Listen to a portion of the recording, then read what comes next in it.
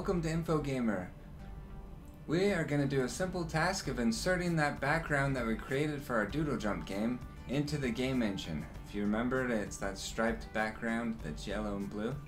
It looks like a piece of paper. And so this video will be really simple, straightforward, and quick. So let's get her done.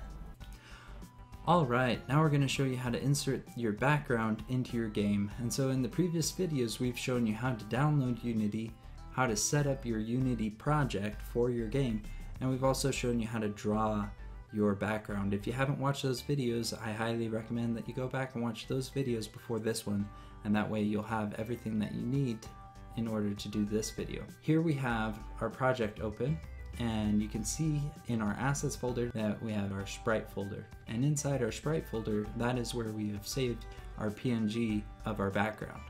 And so now we're going to insert it into our scene view, and to do that we'll go up to game object, 2D object, and then sprite, and we'll click that. We're going to rename this sprite as background. And once we've renamed it, over here in the inspector you can see that it has a transform, which is its position, rotation, and scale in the scene, and a sprite renderer, and this is where the sprite comes in. And so we'll click on our background in our sprites folder, and we'll drag it over here to our sprite renderer where it says sprite, and drop it in where it says none sprite. And once we do that, we can see now that there is definitely a sprite in our scene view. And so what we'll want to do is to change a couple of the options in its transform. So we'll click on its position and its X value and change it to 0. Then its Y value will change to 0 and its Z value will change to 1.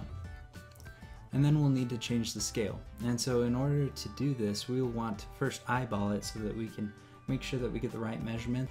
And to do that, you'll want to make sure that you click in the scene view and then click R on your keyboard, or up here in the left hand corner, this tool button right here is for scaling.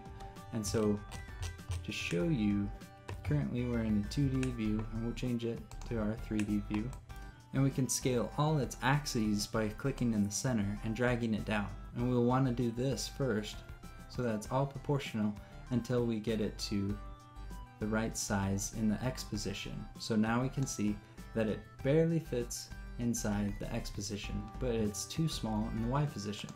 So we will now grab the green box and scale it up in the Y position until it looks good. So probably right about there. And if we want, you can round these off to precise numbers, but for now we'll just leave it as it is.